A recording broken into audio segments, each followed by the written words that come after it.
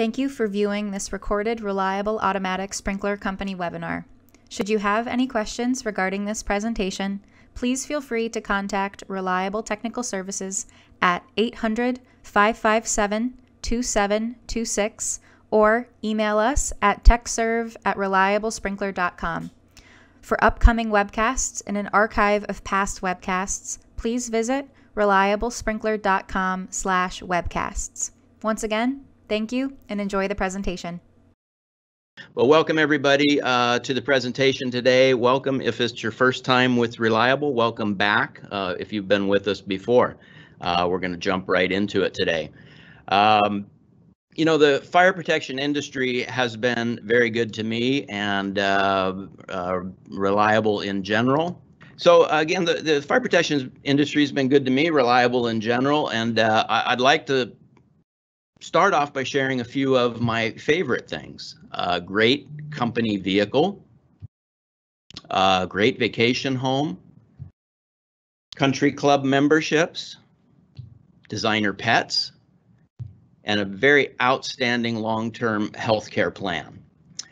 Now, all joking aside, these are not my things, although I did at one point have a dog that looked just like that. But what these things have in common, there is something all of these things have in common. And what they have in common is that they all can be connected to the internet. So what are we talking about here? We're talking about what has become to be known as the IoT, or the Internet of Things, right? And where did this all start? Well, as near as we can tell, the first connected device comes to us courtesy of the great state of Pennsylvania. More specifically, the city of Pittsburgh, and even more specifically, Carnegie Mellon University. As the story goes, in the early 1980s, there was a grad student whose office was quite some distance from the nearest Coke machine. And this particular grad student decided that he was getting tired of walking to the Coke machine and having it either be empty or have it be filled with warm Cokes. So he devised a board, a circuit board, that would track the flashing of the lights that occurred when Cokes were purchased out of this machine. And what he did was he hooked it up to, at that time, what was known as the ARPANET, which was a group of about 300 computers worldwide. And from his desk, he was able to determine whether or not he could get a cold Coke out of the Coke machine. So this went on for some time. A number of other students connected to it, and eventually they also added it to an M&M machine, or a candy machine, so that the students could not waste their time walking over there. So this just basically goes to prove that the world is run on caffeine and sugar. So since then, obviously massive growth in terms of the number of devices. 127 devices per second being added to the internet. In 2025, we're expecting to have 75 billion devices connected to the internet, which will be about just short of 10 per person on the planet. And in a couple of years, about 70% of vehicles will also be connected to the internet. So who's using this data? Well, mostly us, business and manufacturing, the healthcare industry making up another portion of it, and you know, just trillions of dollars of business being crunched through the internet. Now, I apologize. What's happened is I've lost my presenter view here somehow, so I'm missing some notes. Apologize for that, but we'll press on anyway. Now, here's the interesting part. When you pull something off the internet, you're seeing the end result of a massive amount of usage of computers. The behind-the-scenes computer uses is a several-time factor over what actually presses out to the internet.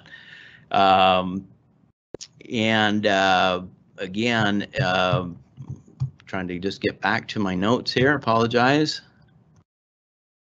Give me 1 second. So again, what happens in the data center machine is several orders of magnitude higher than what goes out on the internet, and the volume for instance, at Facebook doubles at an interval of less than 1 year. Also, what's been happening is technological changes in the computer world, right? So technology affecting technology. In the year 2000, Seagate came out with a rotational storage device that hit a speed of about 15,000 RPM. Getting beyond 15,000 RPM, the physics of a rotating device become unstable, and so what the industry came up with was what we know today as a non-mechanical or a flash drive. Early flash drives were not very reliable, which is why we stuck with the rotational devices for a while, but they've worked through those challenges.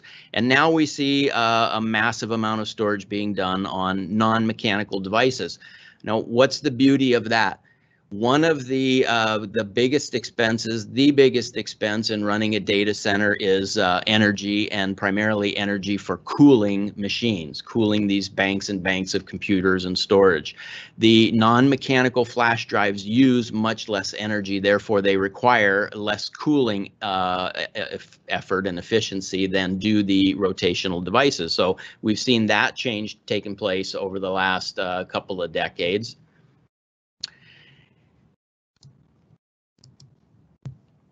And then secondly, we also see other types of changes taking place. So these pictures should be somewhat familiar to the sprinkler nerds in the audience. On the left, we have our tree system, and on the right, we have our grid system. We all know in the fire protection business, the grid system is going to be our most efficient and effective way of distributing water. But what does this have in common with computers?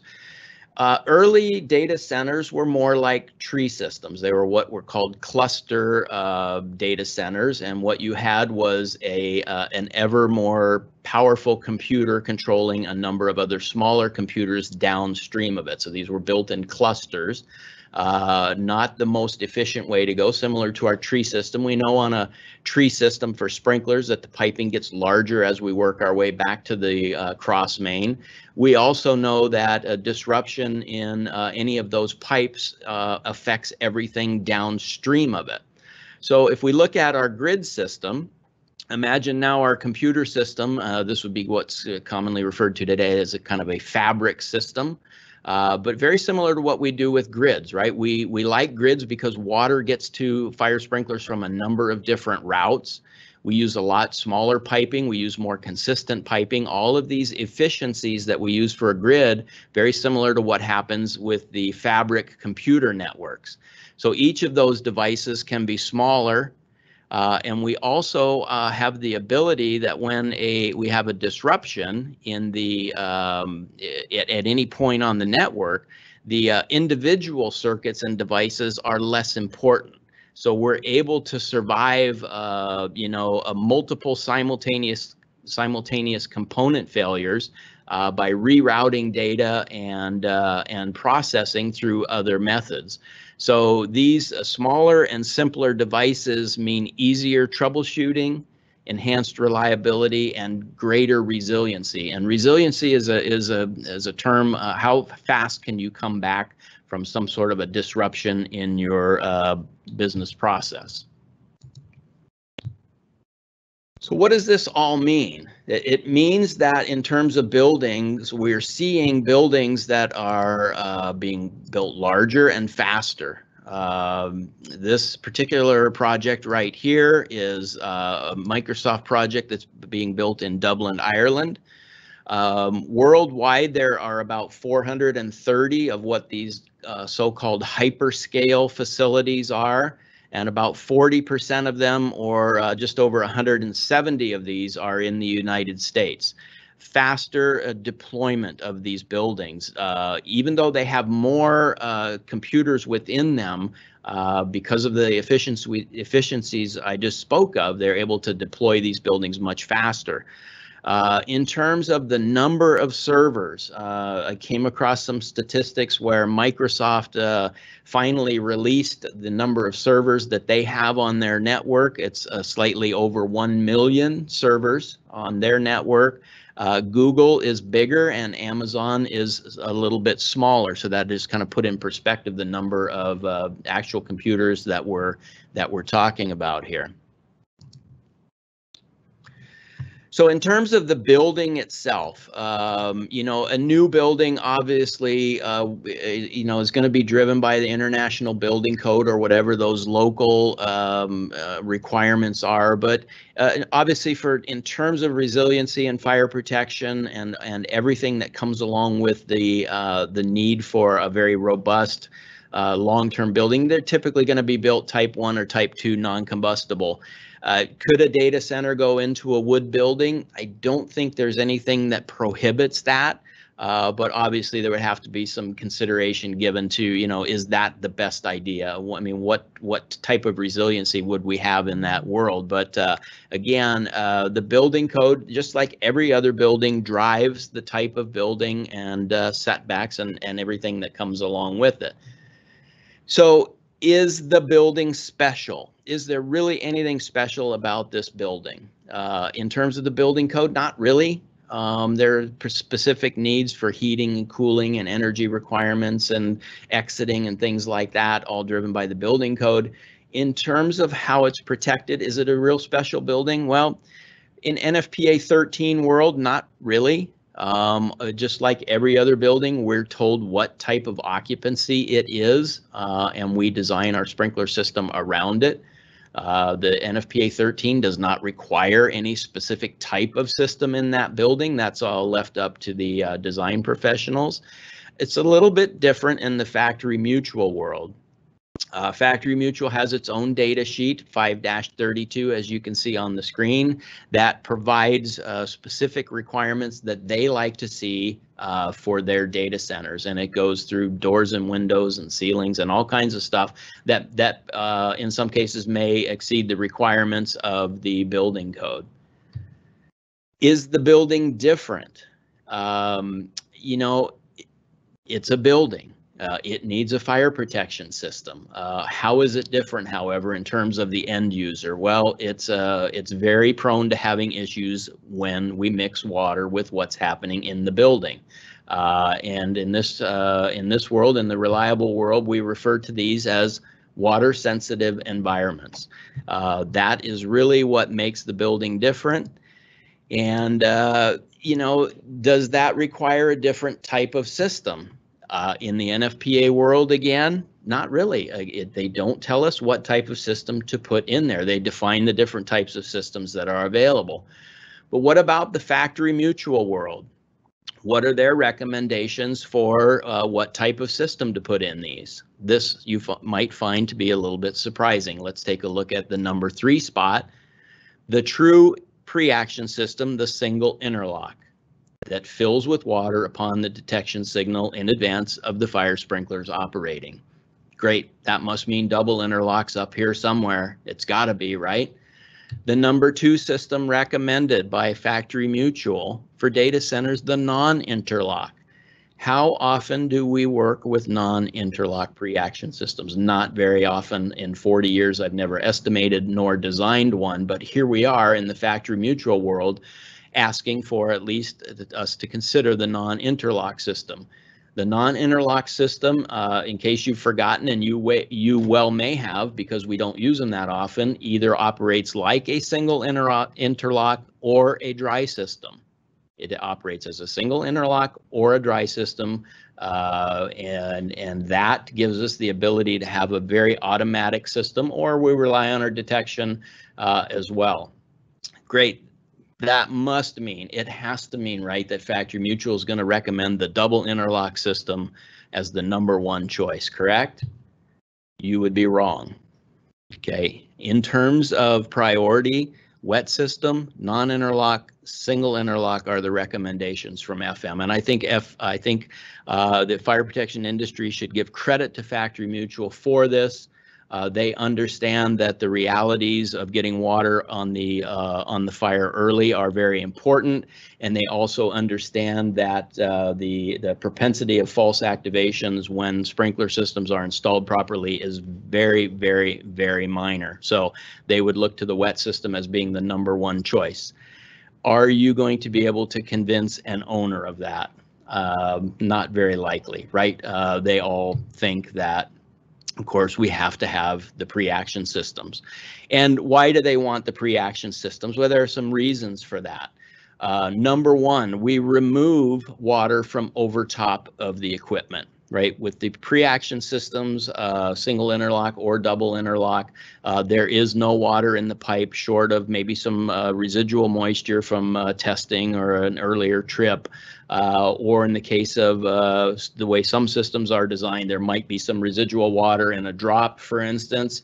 But the ability to take large amounts of water out of the room and control it back in a riser area is one of the reasons we like pre-action. What is the second reason? The second reason with pre-action systems, be they single or double interlock, is the ability to pick up the fire very early in the fire stage and give us an alarm event to tell us something is happening.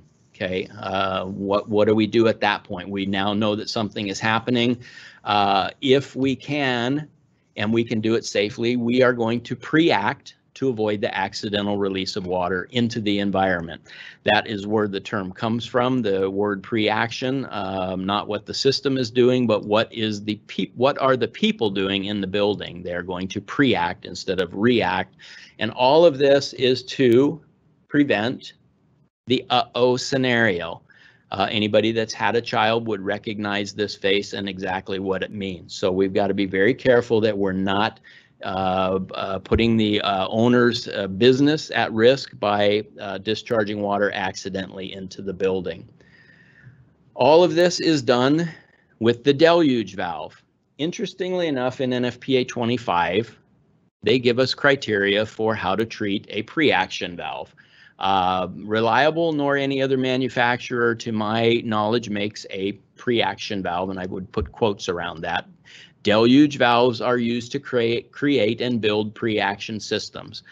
Two basic types of deluge valve, the latching clapper style deluge valve on the left and a diaphragm style deluge valve on the right. Both of these valves, both of these systems rely on hydraulic pressure to hold the valve closed, and they rely on the release of hydraulic pressure to open the valve. The benefit of the diaphragm deluge valve over the latching clapper valve, if there is one, would be the ability to stop the water flow from a remote location. We don't typically see that requirement called for in data centers. That would be something more in the lines of a tunnel application or perhaps an aircraft hangar, but it certainly could be implemented in terms of a data center if the local authorities, improving agencies were on board with that. The release of hydraulic pressure to release the valve is controlled by a detection system. Is that detection system special?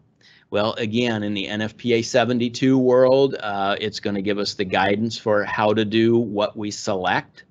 In the FM world, they're going to give us some guidance on exactly what we select and what do we use to release that system. Information about detectors and spacing and things like that with slope ceilings, all of that good criteria for FM can be found in FM 5-48. And then be aware also that there is some generic information in datasheet 5-40 for fire alarm systems. So those two kind of have to work hand in hand. But what is it that we are looking for? Well, primarily what we see, or what we're going to see, is a cross-zone system that's looking for two things. And #1, of course, smoke. Smoke is going to get to the roof in advance of the heat. It's also going to give us that very early warning that we're looking for. In fact, Factory Mutual uses the acronym VEWFD, Very Early Warning Fire Detection. That's just their terminology for it, and there are different ways of doing that. The very sensitive ones are the VESDA systems, or the FAST systems as they're called. These are 24/7, 365 dynamic sniffer systems that are extremely sensitive and give us that very early notification of a fire event. Once we've picked up the smoke and we either have or haven't responded, the next thing that's coming in the way of the getting to the ceiling obviously is going to be the heat. So next we're going to pick up the heat. Important to remember that all of this happens in advance of the operation of the fire sprinklers when things are working properly. Even our heat detectors are going to sense heat at a lower temperature than our fire sprinklers. We want the fire sprinkler opening to be the end result of everything else having happened and not having been responded to. So in terms of heat detection, we have addressable heat detectors, spot detectors that are simple analog switches, and we have things like Protecto wire or linear cable, and in modern day fiber optic linear cable that can actually tell us exactly where in the building our fire scenario is at. Now the reality is, even though we talk about pre-action systems are nothing more than a glorified wet pipe or a dry pipe system. It's simply, what are we doing with the detection? How are we utilizing it? In the single interlock world, our detection event converts our supervised piping into a wet system, right? We have a detection event. We immediately open the solenoid on the sorry, I almost said it, on the deluge valve, and we flood the pipe full of water in advance of the fire sprinklers opening. We essentially just converted that into a wet pipe system, and there are some benefits of that, because the next event of the fire sprinkler opening, we immediately have water on the fire, as opposed to our double interlock system, wherein our detection essentially converts our supervised piping into a dry pipe system. Detection goes off, we do not release the deluge valve. However, the next event that would occur is the opening of a fire sprinkler, and that by definition is a dry pipe system. So again, it's what are we doing with the detection? How are we using it to make our double interlock or our single interlock system work? So here's one of my all-time favorite TV shows, Mr. Dwight Schrute. 2 is better than 1. Wrong. No, 2 is just more than 1. Well, he's not technically right in this case. In the case of the double interlock, we are going to see some benefits. By the way, has anybody ever had a coworker like this other than me? And you guys know who you are. So when we talk about a double interlock, we have to define what the double is. We have a couple different types of this that are going to be primarily used in the data center world. The electric in the reliable world, we would call this our type D for data. 2 signals must coexist to release the valve. The first one comes in from our detection system. The second one is a signal that captures the loss of the pressure on the system due to a fire sprinkler opening. And those 2 signals, when they coexist, are sent to the release panel, and the release panel alone determines when to open our deluge valve. There are some advantages and disadvantages to this type of system. Number 1, from an advantage standpoint, it is the least complex. Number 2, it operates on very low pneumatic pressure. We're not offsetting water pressure using any type of differential or any type of an actuator. We are simply using a pressure switch. We can adjust the sensitivity of that pressure switch to affect how fast the system operates, which means that an accelerator does us absolutely no good on this type of system. All the fitters in the world would love to see the accelerators go away. What is the disadvantage of this? They can be sensitive to electrical problems. Lightning strikes have been known to set solenoids into action when they shouldn't. The potential of wires getting crossed during service work or maintenance work in a detection system and release system could potentially release a solenoid accidentally. So there are some concerns there potentially with that. The option to that is the electric pneumatic system. Again, in the reliable world, this would be the type F. We primarily see this used for freezer applications, but it is perfectly acceptable and might be a good idea in the data center world as well. For the electric pneumatic, 2 separate events must occur, not simply electric signals, but 2 events. And these events, again, must coexist. Number 1, our detection is going to operate our solenoid valve. Now, you would think that that would trip the system, but what we're going to do in this case is we're going to back that solenoid up with a pneumatic actuator that's going to hold close with the pressure that's on the system. Only until the pneumatic actuator opens does our system trip. That becomes our double event. And then what is responsible for releasing the system? The combination of the release panel and the physical loss of pressure across a mechanical device. So we get a little extra advantage there from that. Again, the advantage, that actuator provides an additional safety factor. If we accidentally open the solenoid valve, as long as we have air pressure or nitrogen pressure on our system is going to stay intact. So we like that additional insurance. What are some of the disadvantages potentially? I would say a slightly increased complexity in the system. Not really that much different. Again, all we're doing is adding a pneumatic actuator downstream of the solenoid valve. It is going to run on higher pneumatic pressure because we are offsetting water pressure on the release line across a pneumatic actuator. If the water pressure goes up, the pressure in the system is going to go up. And what does that mean to us? That means that potentially on larger systems, we may need to dispel that air out of the system quicker, and we would install an accelerator or a quick opening device to help us with that process. In both cases, the strong recommendation, although not a requirement unless it's in your specifications or a requirement of your local jurisdiction or factory mutual, would be to install what's known as a release circuit disable switch. That's a term that Potter uses. I'm not familiar with the terms of the other suppliers, but the RCDS switch allows you with the key switch to disable the power from getting to the solenoid valve. At the same time, it puts the panel into a supervisory condition so that the switch can't be left active.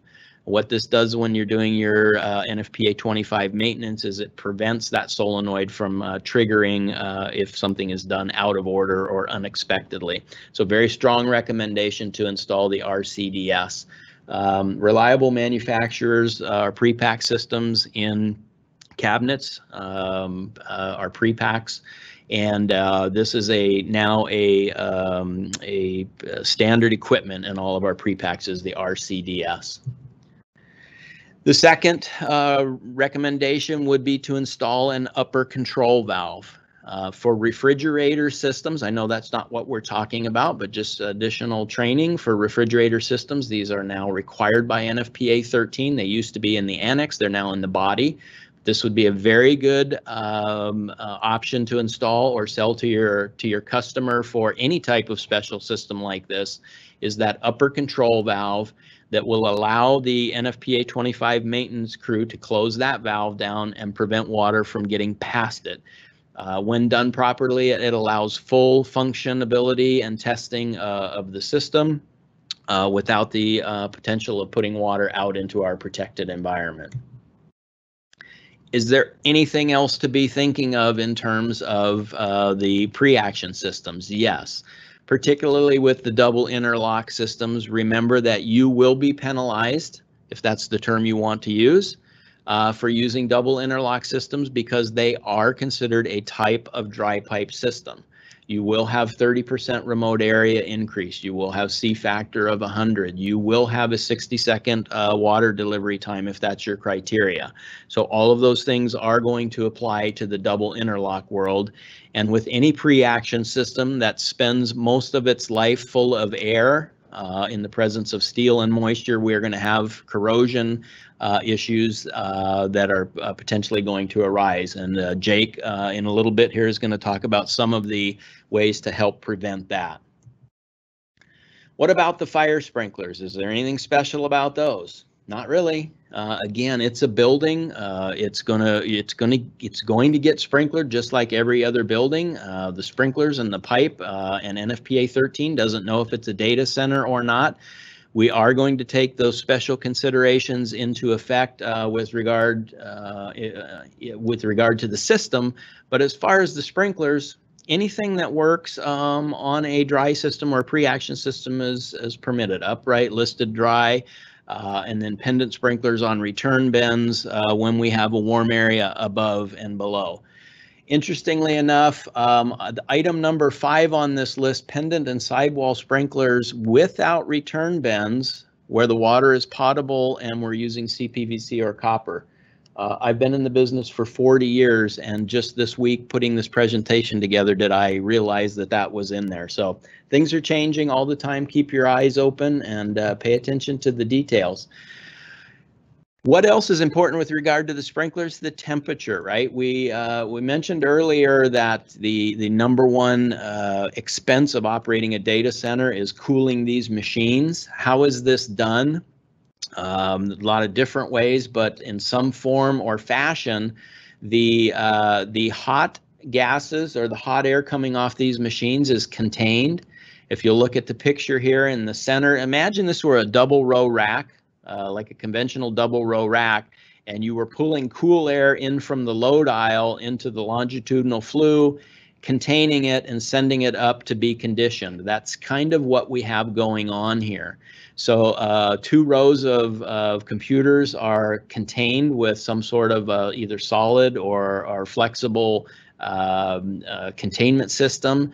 The cool air is pulled across the computers into the hot containment area and then pulled out of there and conditioned and either brought back through a ceiling diffuser system or through a raised floor system. So what's important there is that the sprinklers protecting the hot areas, the hot containment or the hot aisles as they're sometimes referred to, have to be considered in terms of the temperature rating. We see sprinklers in the 200, 212 degree range, but very important to double check with the operators of that facility to see what temperatures are expected in those different aisles. As far as pipe goes, we're not going to really expect to see copper or CPVC. Let's face it, it's going to typically be steel pipe. So your choice is black steel pipe again or galvanized. Jake will probably touch on this as well, what some of the things we've learned in the past 10 years or so in terms of the benefits or the benefits that we thought we were getting out of galvanized pipe. But again, a decision to be made there in terms of black steel pipe or galvanized pipe. What about the wall thickness? That would be another decision to keep in mind. If it's not specified, the NFPA would tell us that we can essentially use any pipe that's acceptable.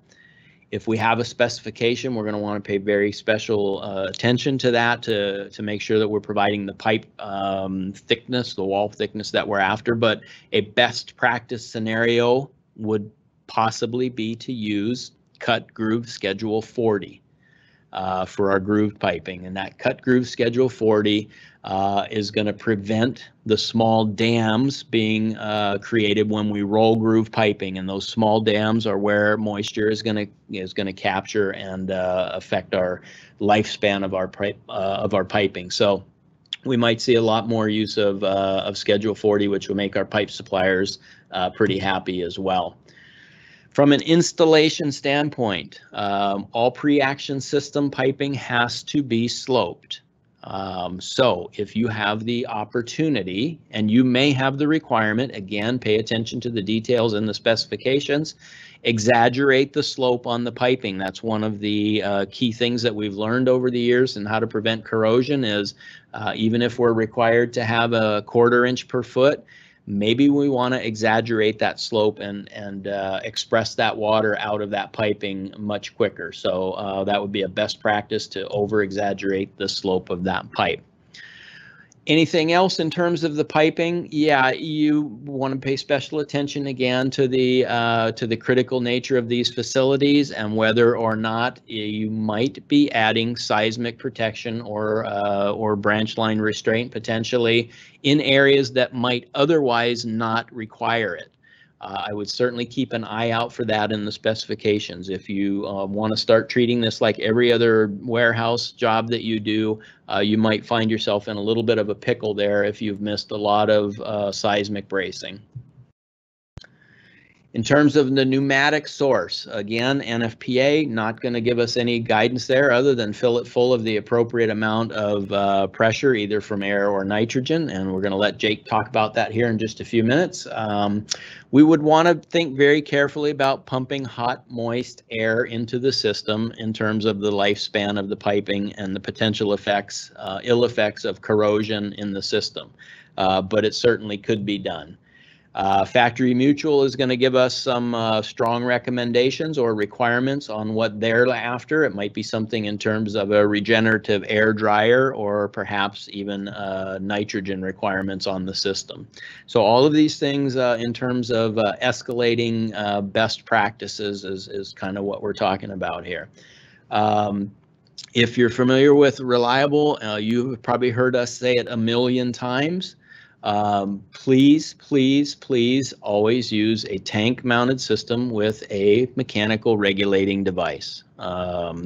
We're going to see time and time again where tankless compressors, particularly in pre-action and these very complex systems, just simply add to the problems that you're going to face. So best practice again, always use mechanical regulating devices.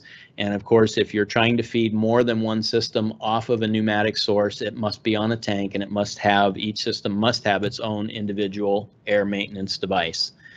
And then finally, what I would tell you at the end of the presentation here is finish the job.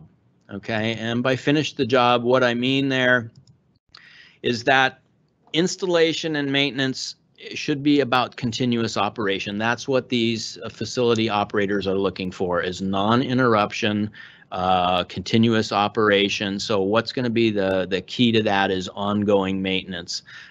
Put a robust maintenance program in place. We want to make sure that this system discharges water when it should, and we also want to make sure that it doesn't discharge water when it shouldn't. So you have installed the system. If you're the sprinkler contractor, you know this system the best. Why would you let anyone else go out there and take care of this? So at the end of these projects, hopefully everyone's making a proposal to the owner for the ongoing NFPA 25 maintenance. That's good recurring revenue at the end of this projects. At the end of these projects, and let's be fair, if someone else, even if someone else takes over the NFPA 25 maintenance on this project, and 6 months from now the system trips, you're going to get a phone call as well as they are. So I would strongly recommend that you, the installing contractor, if that's who my audience is, are taking care of these systems after they've been installed and turned over to the owner. So with that being said, as always, questions for Reliable, 1-800-55-RASCO or TechServe at reliablesprinkler.com. We'll get one of our tech service managers and we'll get your questions answered for this presentation or anything else that comes up in the future. So at this time, right at 40 minutes as promised, I'm going to turn it over to Lindsay, who's going to do a quick introduction of Mr. Jake from South-Tek. Great. Jake Lehmann is the Fire Protection Product Manager at South-Tek Systems. Jake has more than 5 years as the Fire Protection Team Lead, responsible in the sales and support of the N2 Blast and DOX corrosion inhibiting solutions for use in dry, pre-action, and wet fire protection systems. Welcome, Jake. Oh, thank you. Let me get my screen going here. All right, so as Cary talked about, the dry pre-action systems have corrosion issues that come up inside of them, and it's something that you don't see, especially in data centers. A lot of times, once these buildings are finished out, you may have to do some looking to actually see the pre-action system up above all of the other stuff that's running through the ceilings between the cabling and the cooling and other aspects of the data center itself. But inside that pipe, what you don't know can be affecting you and could be costing, you know, a potential problem coming up sooner that may cause downtime. So internally on the pipe, this is the type of things that can build up. All it takes is a couple factors present for the corrosion to take place on the inside of these pipes. There's a couple different studies that have been done. FM has done testing where they found that 59% of fire losses are caused by corrosion-related obstructions to sprinkler flow. VDS is basically another variation of FM in Germany, and what they have found that in 12.5 years, 73% of all dry and pre-action systems inspected have significant corrosion issues taking place inside there. So these issues can pop up. They can cause, you know, property damage, ongoing pipe repair replacement, decreased C factor, sprinkler head blockage, and even render that fire protection system inoperable in the event of a fire. But more importantly, inside the data centers, it's about downtime, right? Downtime can come from all different obstacles from, you know, you could have pipe leaking, you can have servers going down, you can have software upgrades and stuff like that. And downtime is very costly inside these systems. Some different studies show that it could be as much as $9,000 to $10,000 a minute, with the average downtime being anywhere from an hour to an hour and a half. That could be upwards of, you know, $750,000 to $1 million of lost revenue that takes place just due to simple downtime. So one factor that can be removed is the corrosion that takes place on the inside of these pipes. So the most common type that takes place is going to be electrochemical, where you have unprotected metal, as Cary mentioned, that you're not typically going to see CPVC piping in this type of setup. You're going to see either galvanized or black piping. So you've got metal pipe. You've got oxygen source that's inside there. So the air we breathe has 20.9% oxygen in it. If you're using an air compressor to keep that supervisory pressure on the systems to help hold the clapper back, you're going to be having an inexhaustible source of oxygen being pumped into there. And then electrolyte or moisture, water in these systems. That can come either from leftover residual from hydro testing, or even if you've got that warm air coming in from an air compressor, cooling down. As that cools down, condensate builds up inside that pipe. So all three factors can be present with the use of compressed air, metal, and water left over in the system. So we have to remove one of these factors in order to successfully inhibit corrosion. We can't get rid of the metal piping, and the water is virtually impossible sometimes to drain out of these systems, depending on how they're designed, the type of pipe that's being used, if it's rolled groove versus cut grooved, if the system's pitched properly. Also time is against us. If the building settles at all, you lose some of that pitch. You may end up with areas of trapped water in there. But oxygen is the one thing that we can take out of this system and replace it with nitrogen. By doing that, we can successfully inhibit corrosion taking place on the inside of these pipes. And how do we know that it works? Well, back in 2009, a long-term exposure test was set up with Schedule 10 2.5-inch black steel pipe and Schedule 10 2.5-inch galvanized pipe. To find out really where the best corrosion inhibiting properties were taking place, we set up 3 different scenarios. So in one set, we have plain old compressed air. Another set, we have 95% nitrogen. And a third set, we put 98% nitrogen. And the reason for that was to find out really what was our ideal nitrogen content that needed to be in there to provide us the most life out of these systems. And also back then there was really no industry standard for what was ideal for nitrogen purity being used in dry and pre-action systems. So these 3 systems were set up. We partnered with a third-party metallurgist. That's this gentleman that you see down here in the bottom right, Dr. Akkert Vanderscheif. He's got 30+ years of inspecting sprinkler piping throughout the country in different types of systems to see what kind of issues that they're having. So the way this was set up, we also wanted to simulate worst case scenario. What happens if you do have trapped water in these systems and you can't get it out? Is the nitrogen going to provide any more benefit, or should we look at just continuing with compressed air? So in each set, we've, like I said, compressed air, 95% nitrogen, 98% nitrogen, all of them half full of water to simulate worst case scenario. Once a year, an 18-inch section of each pipe was removed. We sent it out to be dissected and determine the corrosion that's taken place inside these systems. So the black steel piping, what we're looking at is a uniform wall thinning that takes place inside that pipe. Whereas the galvanized pipe, we're looking at the average pit depth that was taking place. So let's get into the actual results from this testing and see what we came up with. So as I mentioned, the electrochemical corrosion, oxygen, metal, and water taking place on black steel pipe, what you get is a uniform corrosion, uniform wall loss that takes place in there, but you do get large amounts of corrosion deposits that build up. When these deposits build up, you can end up with pockets of accelerated corrosion, and you can see your pinhole leaks in much shorter time. As little as 18 months, 24 months, pinhole leaks can start to appear in these systems. So here's the last set of samples that were pulled on this particular test. Schedule 10 black steel pipe, left-hand side as it was received, right-hand side after it's been cleaned so that we can pull the pipe wall thickness on it. And under Schedule 10 black steel, you can see with compressed air on average about 15 to 20 years was the average pipe service life.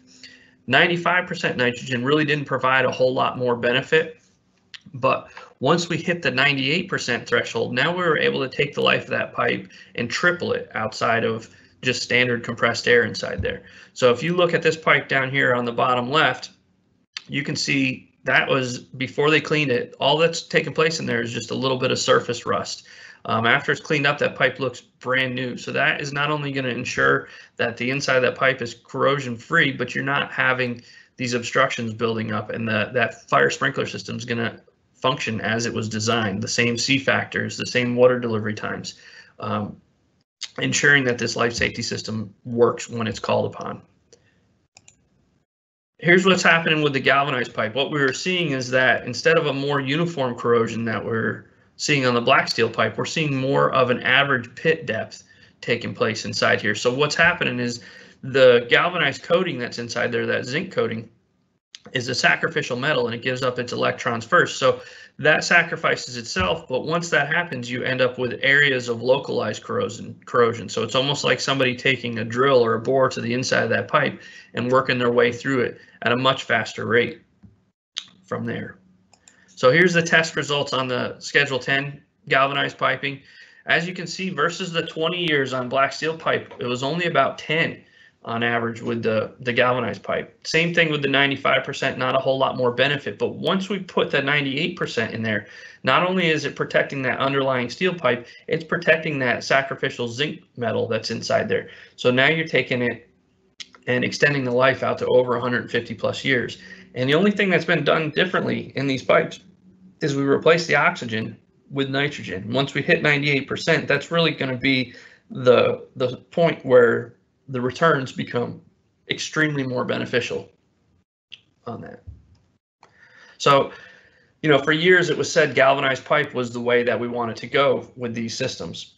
FM did testing, other people did testing, and what you can see is, like I said, much shorter life with these systems. If you roll groove galvanized pipe, typically the first place that the zinc coating pops off is at the roll groove. That also tends to be the location where water can collect if there's moisture inside these systems. So if you've got an air compressor with that, you've brought all three parts of the corrosion triangle together in one area, significantly reducing the life of that system. So depending on what the specification calls for, or the project calls for, you know, you can go from black 20 to 60 years on black steel pipe, from 10 to 150 plus on galvanized pipe. A lot of cost savings can be realized just by utilizing black steel pipe in lieu of galvanized piping. And a lot of times cost between that pipe can be exponential depending on the size of the facility. If it's a large facility, 200, 300,000 square feet, you can take that cost savings, put that towards the use of nitrogen versus just plain old compressed air in the system, and extend the life of that system out to 60 years versus what could potentially be 10 if you're using thin wall pipe. Obviously, if we go to Schedule 40 pipe like Cary spoke about, you're going to see more life out of these systems because you have a thicker wall to go through. But on the downside of that, with Schedule 40 black steel pipe with compressed air, you also have more wall there to degrade and create corrosion deposits inside that piping. All right, so let's talk about how we get the nitrogen from the air. So the air we breathe has about 78% nitrogen in it, and there's really three different ways to extract the nitrogen from the air.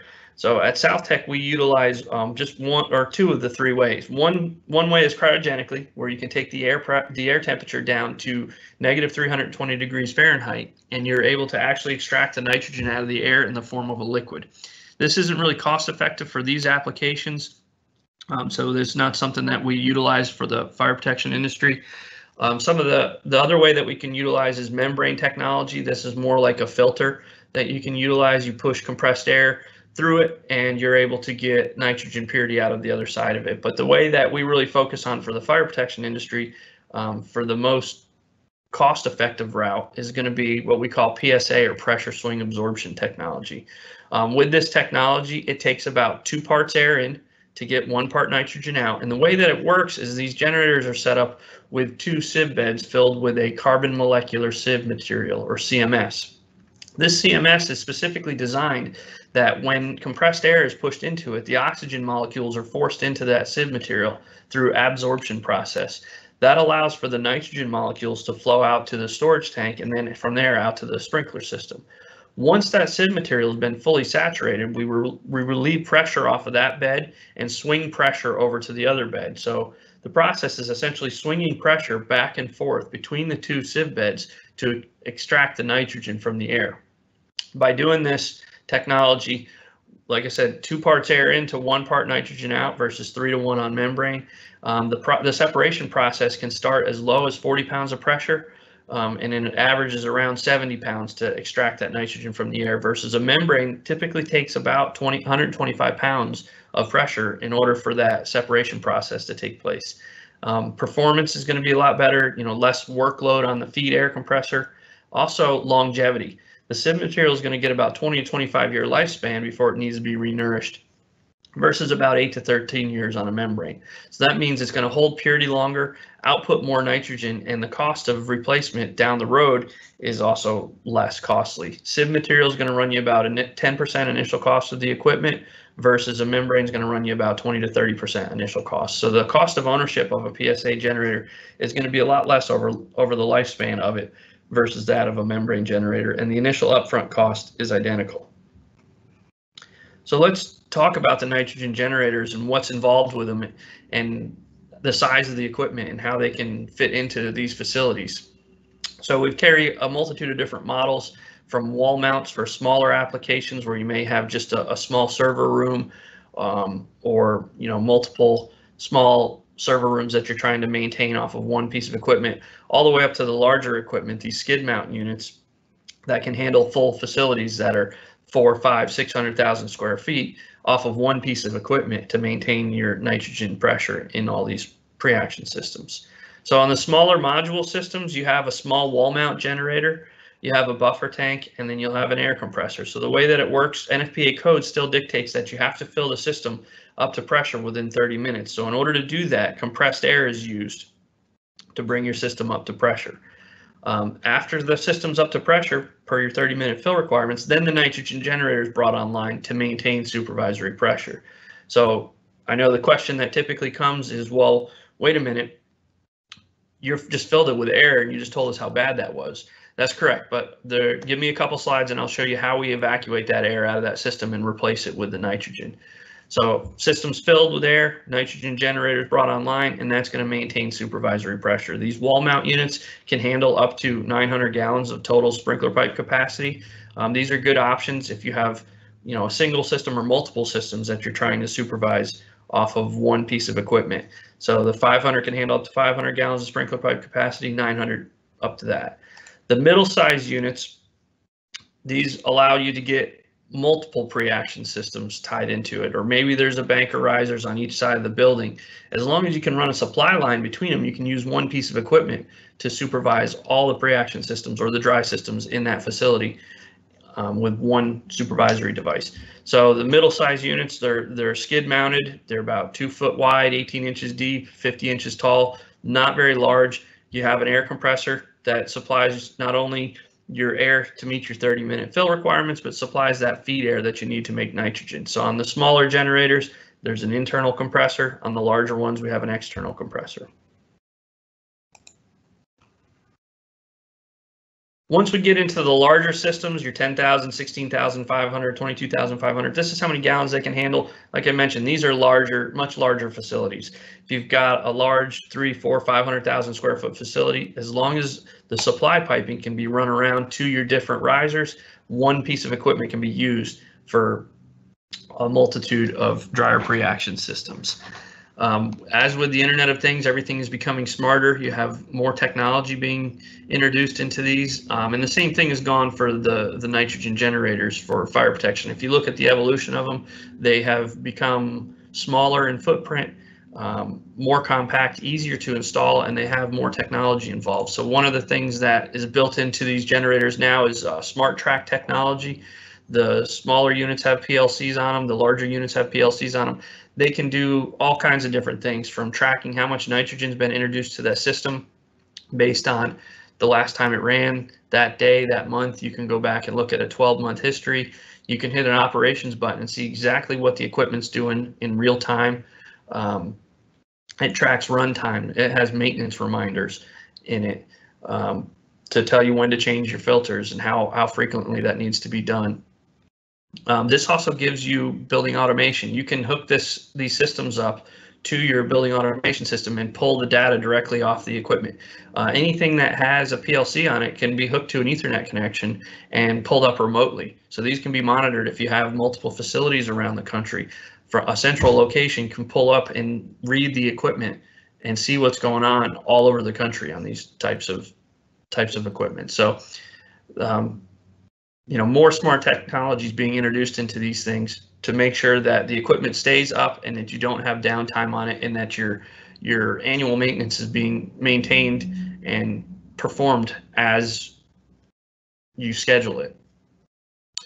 Another advantage to the nitrogen generators is we are able to work closely hand in hand with Reliable with their pre-pack that Cary mentioned earlier, and integrate the nitrogen right into that cabinet. So the riser rooms are not getting any larger. So a lot of times it may end up, especially in a data center, where this is out on the data hall, and you don't want to necessarily have that riser equipment sitting right there. So you have these nice compact cabinets that are able to house your pre-action systems inside of them, along with your nitrogen generator, and everything is very plug and play friendly.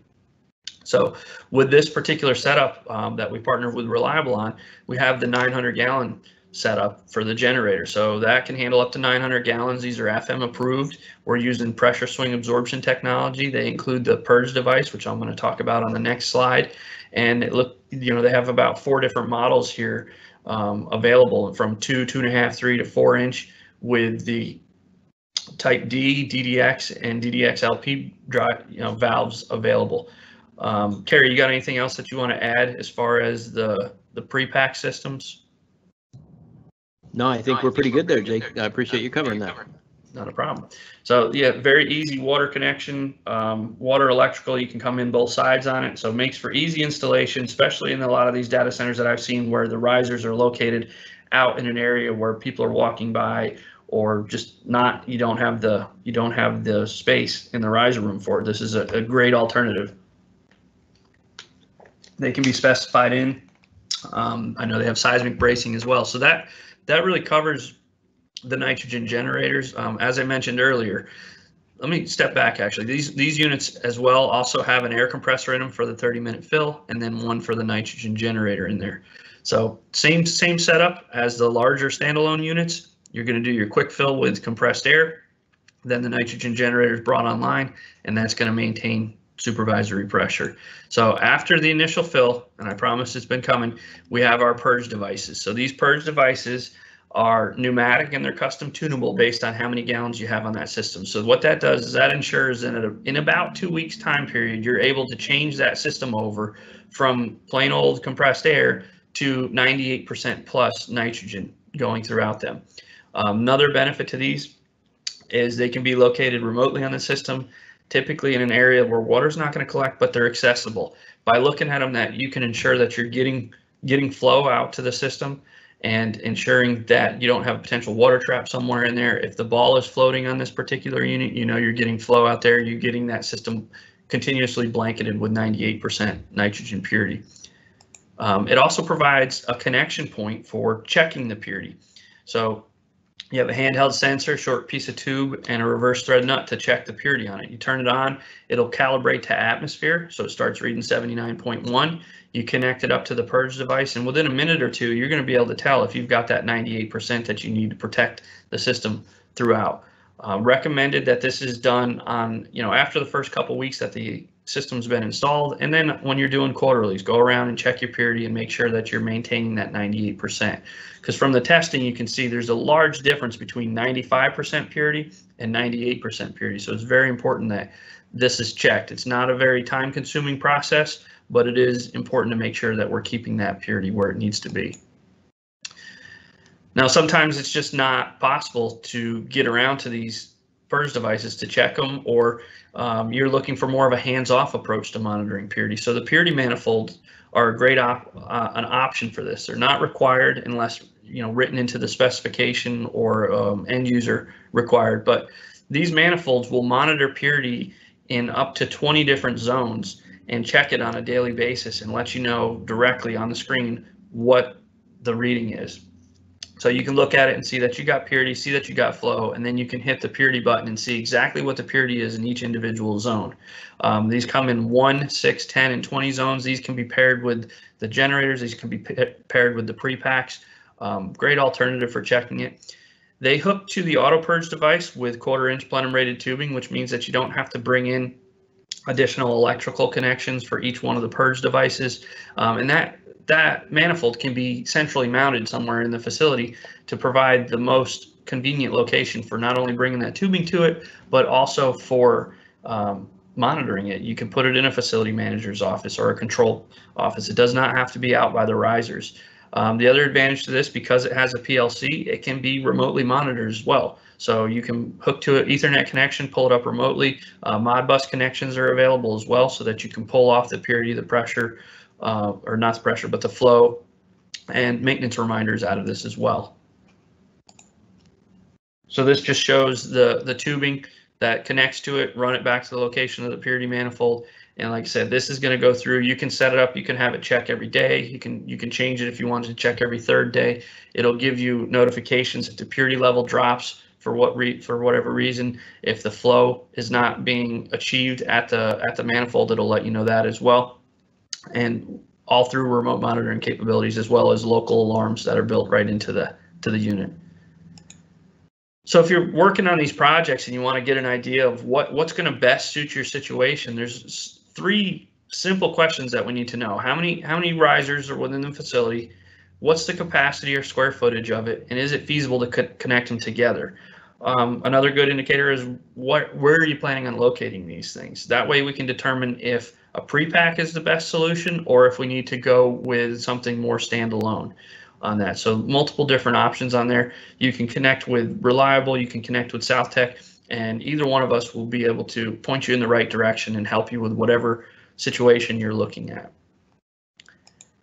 As far as maintenance goes, it is a piece of equipment. It does require maintenance, but on the generators, it's a pretty straightforward, pretty simple maintenance that needs to be taking place on a quarterly basis. If it's got a standalone oil-bathed compressor, we just recommend that you check the belts, you wipe down the surface, and you inspect the oil level. On the generators, clean the strainers out on the auto purge. If it's an existing system, we'd recommend that quarterly. If it's new, you can put that into your annuals. Check your purity, make sure you're keeping that 98% throughout there. Check your runtime. This equipment's going to run a little more than an air compressor because it does take more feed air to extract the nitrogen, but about 3 to 5 hours a day is normal runtime. So on a quarterly, that can all be done really quickly just by walking by the equipment and checking it out, as well as checking with the purity with either the handheld or the manifold. On an annual basis, air compressor, change the oil and filter like you normally would, and then all the generators are set up with 3 filters to be changed out once a year. Rinse out the inside of the filter bowls. The filter kits come as a kit, so you get the 3 filters, the O-rings that come with them. They're designed to be set up so that they only fit in one spot, so we try to make them very user-friendly if that comes down to it. So it really should be about 20-30 minute job to replace filters on any of these units. Check your purity as well on your annuals, and then check your runtime. About 1,000 hours a year is going to be normal runtime. Now that can be a little less or a little more depending on your system and how leak tight it is from there. But that really talks about the equipment for nitrogen and how to inhibit corrosion inside these pipes. A lot of times the pre-action system is just one source of suppression inside there. but it's kind of can be forgot about and thought secondly of, and you don't know what's happening on the inside of that pipe. So every 5 years, you should be doing internal inspections on that to make sure that that pipe is not getting corrosion buildup in there. But if you're ensuring that you got 98% and you're testing it and making sure that it's being maintained at 98%, the science proves that it's going to inhibit corrosion. It's going to extend the life of that system, and it's going to ensure that that sprinkler system has less corrosion-related issues moving forward. So at this point in time, if anybody has any questions, let us know. All right, thanks, Jake. We are well past our 50 minutes or an hour. Always give them more than they came for. That's our motto here at Reliable. We understand if you've had to leave or if you have to leave now. We appreciate your coming by. We are going to stay live here for just a few minutes and answer some questions that have come in. So let's jump right on one here. Jake, I'm going to make this one for you. We're familiar with utilizing nitrogen on dry and pre-action. We have a project with known MIC and would like to utilize the nitrogen on the wet system. System is somewhat large, several stories, multiple sprinkler control assemblies. Is there anything special to consider when using nitrogen on such a large wet system? Yeah, so on that, to that question, we'd have to look at the size of it, the feasibility, you know, how much nitrogen you're looking at and what level of protection. So from there, I would say we probably need to get some more details and ensure that MIC is your only problem that's going on inside there. Make sure that it's not electrochemical corrosion or some other setup that's going on, and make sure that it's really going to take care of the issues that you're having. So from there, I would say maybe some additional investigation needs to be done to make sure that, you know, utilizing nitrogen on a wet system is going to take care of your problem.